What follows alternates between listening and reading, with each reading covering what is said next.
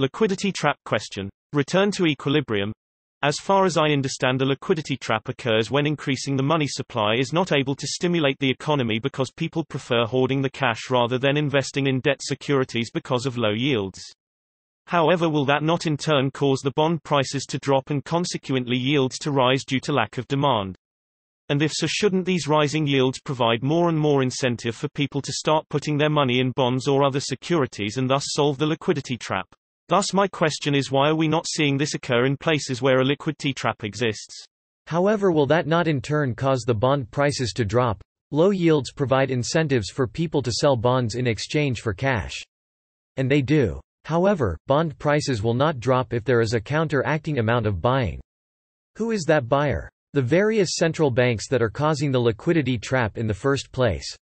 If that sounds counterintuitive, remember central banks are trying to stimulate the economy instead of running a trading operating that tries to maximize profits, and so it is not always in their interest to do the same thing other market participants do. If you're skeptical that central banks could do enough bond buying to counteract the selling, take a look at the Central Bank of Japan, Bank of Japan. According to this Reuters article, they own 45% of the Japanese government bond market.